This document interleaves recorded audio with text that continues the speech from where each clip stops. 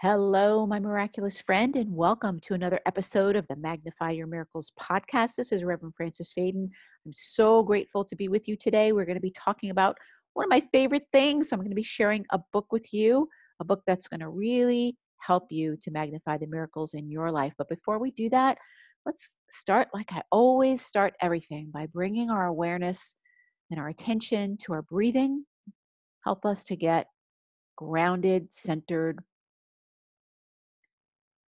Whatever you're doing, if you're driving, please keep your eyes open, but otherwise allow yourself, no matter what you're doing, you could be walking the dog, you could be sitting at your desk, you might be at the gym, whatever you're doing, you can still bring your awareness to your breath and just noticing the breath. You don't have to change it. Breathing in the energy of expansion, breathing out whatever you no longer need, and just coming deeply into the now, allowing your mind to become calm, which makes it more receptive, so that you can receive the inspiration and the information that you need from today's episode to magnify your miracles. And knowing that that's exactly what's going to be happening, let's take one more deep breath together in gratitude. And we can begin. All right. Well, hello once again, and welcome, welcome. In our last episode, we were talking about the money mistake that highly sensitive people make. And I went in depth about that, about using money as a boundary when you have a hard time having boundaries. And so we're going to continue this conversation today and in the next two episodes. And I want to let you know that I'm so excited about our guest for the next episode, because the next one's going to be Unblock Your Money Miracle. And I have a very special guest who's going to show you exactly how to do that, which is so exciting. But for today, this is another thing that you can start doing right away to help you start manifesting and magnifying the miracles around your finances. We want to remember that Mother Mary asked me to focus this month on this topic for you, because there is a lot of pain and a lot of suffering and a lot of misunderstanding around the topic of money, and especially with light workers. So today's episode, I'm really focusing on light workers, highly sensitive people as always, but specifically light workers and spiritual entrepreneurs that tend to have a hard time charging what they want to charge, earning what they need to earn to really take good care of themselves. Now, I don't know about you, but one of my dreams is to have a world where light workers are happily, fully, full-time employees for themselves. And what I mean by that is Reiki masters are full-time Reiki masters, animal communicators are full-time animal communicators, sound healers, hands-on practitioners, inspirational authors, whatever it is. If you want to be able to be doing that full-time, you should be able to do that. But a lot of people I know, they do it on the side, and they do it because they have a day job, and not because they want a day job, but because they don't believe that they can make enough money. And this, my friends, is tragic. It's a tragedy to me, because the world needs you to be a light worker. It needs you to be available. It needs you to be sharing your light with the world. That's why you're called a light worker.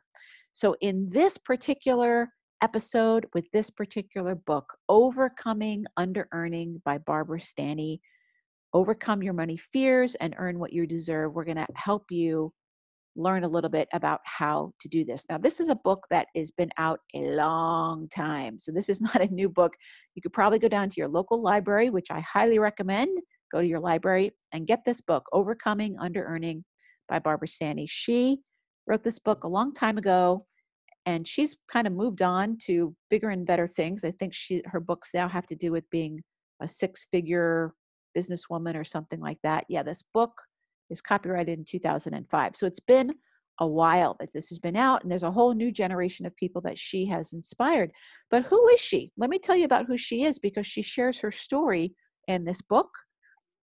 Barbara Stanny is an heiress. She is the heiress to the H&R Block fortune. Her father, I don't remember if he was the H or if he was the R. I forget which one he was, but he's one of those two. And she inherited quite a nice fortune, being his daughter, and proceeded to lose her entire fortune. Now, actually, that's not quite exactly accurate. She didn't quite lose it. She ended up giving it away, meaning she let her husband be responsible for managing their finances. And he's the one that ended up losing it, making a lot of really bad financial investments and choices. The truth is he wasn't more qualified than she was, but she came from an era that believed that, well, you let your husband take care of these things for you. So she did, and ended up losing everything and had to start over. And so she shares her journey in this book and wants to let everybody know that no matter where you are and what you're doing, you can heal your relationship with money. And under earning is usually symptomatic of not having a healthy relationship with money. What is under earning? Simply put, it means that you're not making what you need to make to take excellent care of yourself. And I want to be clear with you that this is not about the number. So you might be making $20,000 a year, $200,000 a year, $2 million a year. It doesn't matter. You could still be under earning. If you're making $200,000, but you really need $300,000, then you're under earning. If you're making 20 and you're doing great because you only really need 10, then you're not under earning. So I want to be clear that it's not about the number, because you might be saying, oh, I need to charge a lot more. No, you need to be really honest about what you actually need and know that you deserve it. So in my land, in my world, this is a third chakra issue. Under earning is really a third chakra issue because it's a self-esteem, self-worth type of an issue. Now I'm going to go over the under earning quiz, and she's got it here. I have the hardcover edition of this book, and somebody wrote into me, thank you so much, and said, can you please tell us what page you're reading from when you're reading these fabulous books so we can read along with you? So I'm reading the hardcover book. This is page, let's see, 23, 24. I think this is page 25. It's not actually a number on it. Yeah, but this is page 25.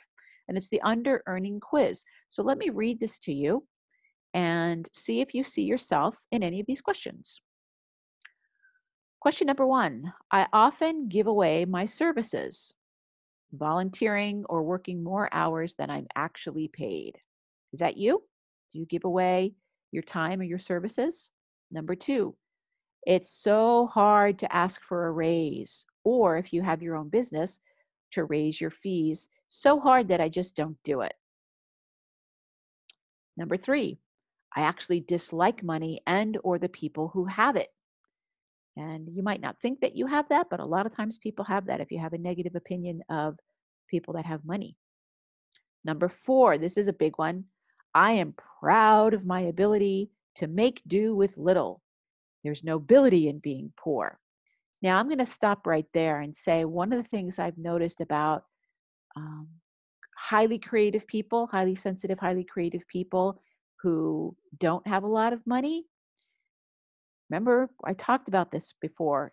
You might be subconsciously using money for things that you're not giving yourself permission in your conscious walking around time. So remember last time I said, if you're not telling the truth and saying, I don't really want to take that trip with you, you might say, oh, I can't afford to take that trip with you. Well, similarly, if you're a highly creative person and you have not given yourself an outlet for your creativity, not having a lot of money gives you permission to become super creative, because it's like, I got to figure this out, right? Got to be super creative. One of my very, very, very first clients from way back when, like 20, 25 years ago, one of the most creative people I ever met, but she did not give herself permission to be creative. And so she was always scrimping by with her money. And guess what she spent all her time doing? She made her children's clothing, and she helped to make the curtains in her house, and she was making things constantly.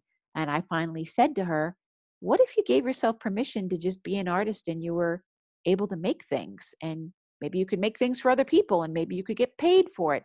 But she had a rule in her head that, oh, well, artists don't make money. You have to be a starving artist, which is a subconscious belief. So this whole thing about being proud of your ability to make do with little, be careful of that. Number 5, I blame someone or something else for my financial situation. Could be the IRS, could be my ex-husband. Number 6, I find ways to avoid dealing with money. I could do bartering, or I use credit cards. Number 7, I tend to sabotage myself at work, applying for jobs I'm not qualified for, or low paying, low reaching goals, or I change jobs a lot. Number 8, I work very, very hard, or I get into excess and then I collapse. Number 9, I fill my free time with endless chores and tasks. Number 10, I am in debt with little savings and no idea where my money is going. Number 11, I have a family history of debt and or under earning. Number 12, I am vague about my earnings. I overestimate or underestimate my income. Number 13, this is a big, big one for highly sensitive, spiritually oriented people. I continually put others' needs before my own. I continually put others' needs before my own. Now, one of the things that happens if you're a light worker, you're probably going to meet people who are in need of light, right?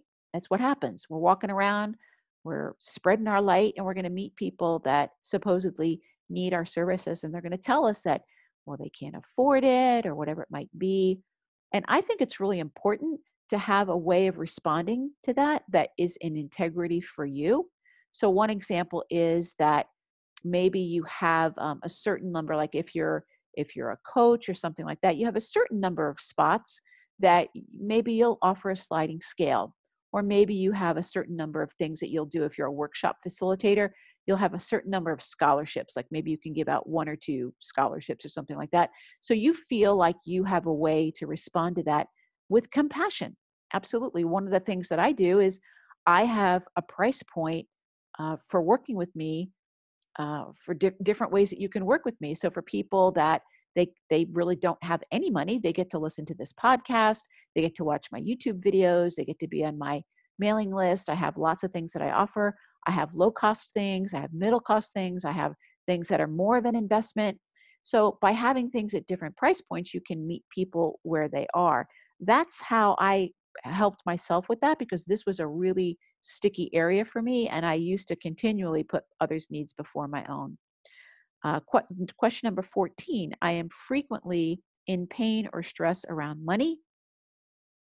Question 15, recognition and praise are more important to me than money. So if you're the best in your field, but you're not making a whole lot of money, a lot of times people will say, well, money's not the most important thing, which is a way of saying, I'm not really making what I need to make, but I'm trying to feel good about it. So this is part of it. And then questions 16 and on are more positive questions, like I am confident in my ability to make money.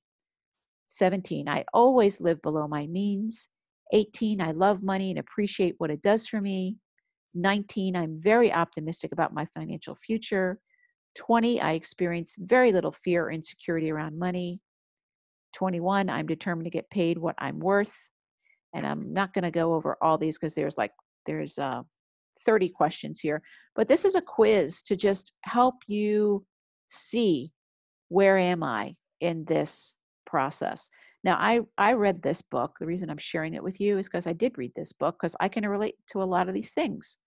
I've definitely put other people's needs before my own. I've had a difficult time with raising my fees sometimes. I've had mixed feelings around people who have money. I used to blame people. I used to avoid it. A lot of these things.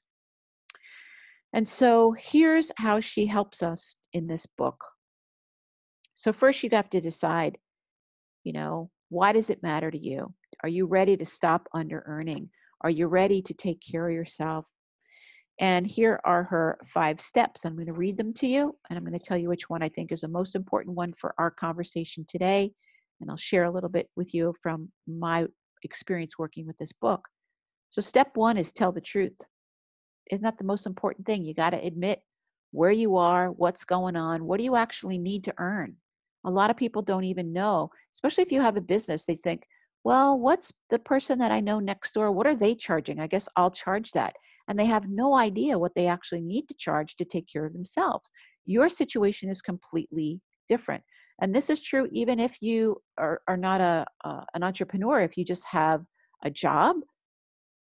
Are you really clear about what you need to earn to take excellent care of yourself, to get all the self-care that you need, to get all the downtime that you need? If you are a light worker, you need a lot to be an excellent light worker. You need to take excellent care of yourself.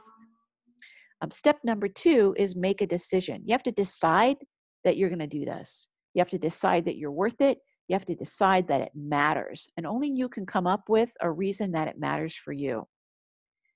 So step number 3 is to stretch, to really stretch outside of what you've been doing before. That stretch might be charging more. It might be putting up boundaries. It means that you're going to be doing something different than you've done before. Step 4 is to create some kind of community. It's really easy to make change when you have people supporting you. It's really challenging when you don't have that support. It's why I'm so big on the energy of community. And 5 is to respect and appreciate money. And we respect and appreciate money the same way you respect and appreciate a person. You spend time with it, you keep your word, you are saying kind things about it, you're appreciating it, all of that. So of these 2, I want to talk about step number 2, which is make a decision. And I want to tell you my story of how this book really helped me. And when I was reading it, or you can listen to it, I think it's on Audible if you'd rather listen, I realized that I had done step 1. I had told the truth. I was like, you know what? For me to be the kind of coach that I am, for me to be the intuitive coach that I am, the spiritual success coach that I am, highly sensitive as I am, I need downtime. I need excellent self-care. I need to eat really well. This is what makes me able to tune into your energy, even though I'm 2,000 miles away and I can zoom right in and I know exactly what's going on with you, even though you might not know what's going on with you and I can read your energy. It's because I'm highly sensitive. And in order to be able to do that, I have to take good care of myself. I need to make sure I have enough rest, all of those things, same things that you need, whatever you do. Excellent self-care, highly sensitive people. In order to become the best light workers we can be, we need to be strong in ourselves and take good care of ourselves. So I knew it, and I knew the number, but I was afraid. I figured it all out. I looked at how much downtime did I need, how much vacation time would I need, how much money did I want to put into savings, how much did I need to be able to get the kind of body work that I needed, support staff that I needed. And that was a big one, hiring people to support me. And I looked at that number and the number scared me. I was like, oh my God, how am I ever going to charge that amount of money? And I just got really, really scared once I told the truth to myself. But what I did is I took myself out for a walk and I said, okay, the next step is to decide. You got to decide. You're either going to do it or you're not going to do it. What are you going to do? And I talked to all of my fears. People probably thought I was crazy because I was talking out loud. I was going out for a walk in nature and I was talking out loud to the part of me that was really scared, to the part of me that didn't feel good enough, to the part of me that's like, that's more than you ever charged before. Oh my God. And I just talked to myself and I said, you know what? I know you're scared, but this is the truth. And this isn't just the truth like fairy tale. This is the truth that Mother Mary is having you see. She wants you to see what you actually need. And it's not just what you'd wish to have, what you'd like to have. It's not pie in the sky. This is what it takes to be able to do the level of work that you're doing. And the level of the work that you're doing is high level work. And so you need to be compensated accordingly. And I cried and I resisted And some days I still resist. Some days it still feels hard for me because there are people that charge so much more than I charge. And I know that they don't have nearly the experience that I have, but I have to go at my pace and I have to work with myself. And that's the thing I'm encouraging you to do. Overcoming under-earning, it's a step-by-step process. The first thing you have to do is recognize and tell the truth that you are under-earning. If you don't feel peace around your money, you're probably under-earning. If you don't earn enough to save what you need to save, then you're probably under-earning. If you are working 2 or 3 jobs and you're not getting the rest that you need, you're probably under-earning. If you are avoiding having conversations with your spouse or your partner because you don't want to, get into things around money, you could probably use some help. Now, a big piece of what is connected to this under earning is what I call codependency. Codependency is putting other people's needs before your own with the mistaken belief that if you do that, somehow they'll take care of you at some point. This is a very dangerous way to live, and it's extremely dangerous when it comes to your money. So, whatever small step you can take to take excellent care of yourself with your finances, I strongly recommend you start somewhere. Just start somewhere. As you start to change your beliefs, as you start to say, you know what, I deserve more, you're going to open your mind to possibility. Now, if you're somebody that has a job and you start telling yourself, you know what, I really need to be making $30,000 more a year than I'm making now, your mind is going to start to become open to how is that possible? What other jobs are there? Where else could I apply? And you're going to start being in the energy of that $30,000 more. But if you never ask yourself that question, you're never going to see those opportunities because they're right there. Your ability to have a money miracle is here right now. You just have to be clear that you're worth it and it's possible for you and it's not a pipe dream. It's the truth. It's the truth. And if you are an entrepreneur like me, it's super easy because all we have to do is come up with a new idea that would be worth $30,000 more a year or whatever it might be. Just come up with an idea and put that idea into place. But in order to do it, you need to get over whatever that fear is. So this book by Barbara Stanny, I think, is priceless. There are a couple of other books I'm going to put into the show notes for you so that you can take a look and see. You might not be someone that's under earning. You might be somebody that's looking to do a few other things. Maybe you want to break through some barriers. Maybe you want to understand more about the spirituality of money. I have a few of those books listed in the show notes for you as well. But please, my friend, start here. Know that you are worth it. And even if you have not made enough your whole life, you can start today to change this pattern. I want to see a world of happy, well-supported, full-time light workers. I want to see the light workers of the world, along with everybody else, but especially the light workers of the world, let go of this idea that you can't be well supported, sharing your light with the world. This is one of my favorite things to do is help spiritual entrepreneurs break through these barriers and start to see the truth and get in alignment with their own energy. You can do this. You can do this. And you don't have to do it alone. If it's something that you want my help with, then go to my website and let's set up a time to talk. If you want to find somebody else to work with, go to their website and set up a time to talk. You don't have to do this by yourself, ever, at all. And this beautiful book, Overcoming Underearning, can help you. There are 12-step groups around money. I'll put that in the show notes as well. If you want to check out some 12-step groups, that's absolutely free. You can do this.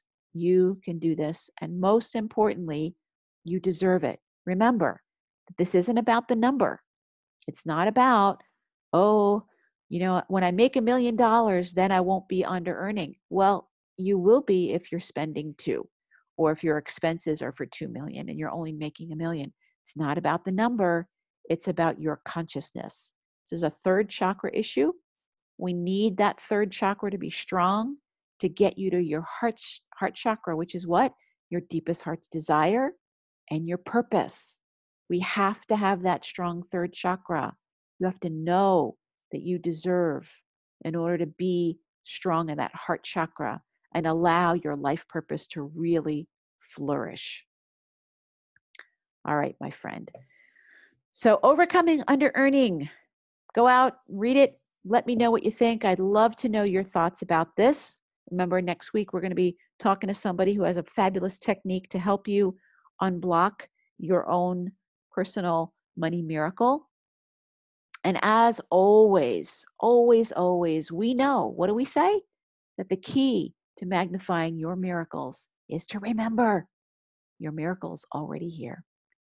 Thank you so much, my friend. Bye-bye.